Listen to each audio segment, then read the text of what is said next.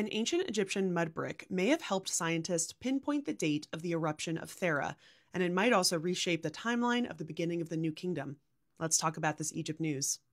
The eruption of volcano Thera was catastrophic to the island of Thera, also known as Santorini, as well as the ancient communities in the Mediterranean, especially the island of Crete. It was one of the largest volcanic events in human history, but its exact date has not been determined. Scholars have debated if it was in the late 17th or early 16th centuries BCE, which would line up to around the early 18th dynasty in ancient Egypt, between the reigns of Ahmose I and Thutmose III.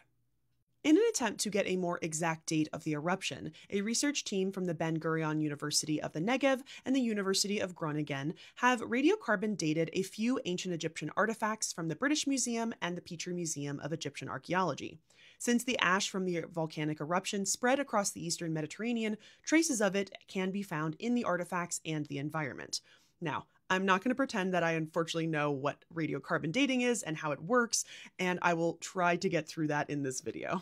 A range of artifacts were tested in this study, including the mud brick from the Ahmose Temple at Abydos, located at the British Museum, a linen burial cloth for a man named Sat Jehudi, located at the British Museum, and 6 wooden stick shopties from Thebes, located in the Petrie Museum. The analysis of these samples and the comparison to other radiocarbon dates of the eruption show that the massive eruption didn't actually take place in the Egyptian New Kingdom, but earlier in the Second Intermediate period.